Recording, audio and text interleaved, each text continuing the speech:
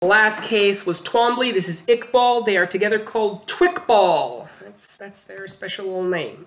So this guy gets detained post 9/11, and this plaintiff comes in. He's armed only with conclusions, and he's not getting discovery.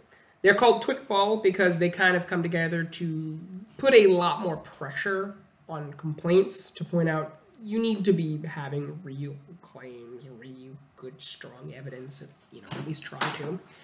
And the allegations, they accuse the defendant of acting because of the effect of their actions on a given race, not in spite of, right? And they have no evidence of this, right? When it comes to a discrimination case, right, you need to prove, or at least in some discrimination cases, you need to prove that when you did that, when they did that, they were trying to discriminate, right? When a lot of people got arrested post 9/11, which is what this case is about, they were mostly Muslims. Let's not be controversial here. Everyone involved in 9/11 was a Muslim, an Arab Muslim. Anyone who might have been associated with them was probably an Arab Muslim. There were some Sudanese Muslims who were a little darker, but those guys weren't super involved. And there's a lot of evidence that Al-Qaeda didn't like African Americans, or in this case, just actual, sub-Saharan dark Africans, but let's leave that for another time.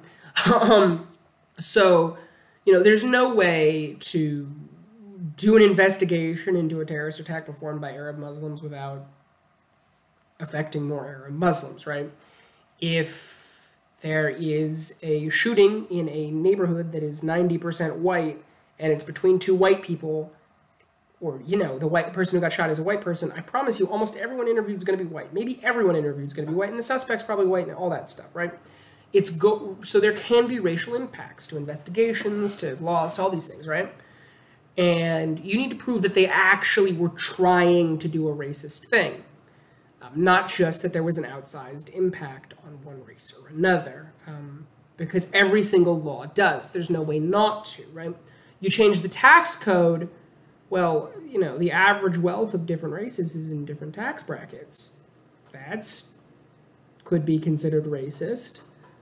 I would say it is, if you're going to consider anything else racist. If you're going to say that a law that's put in place that is neutral in language but has racial impacts, I think it's pretty much impossible to deny that every law is going to look like that, right? I promise you, white people are taxed at a higher rate than black people. Is that racist? No, it's not.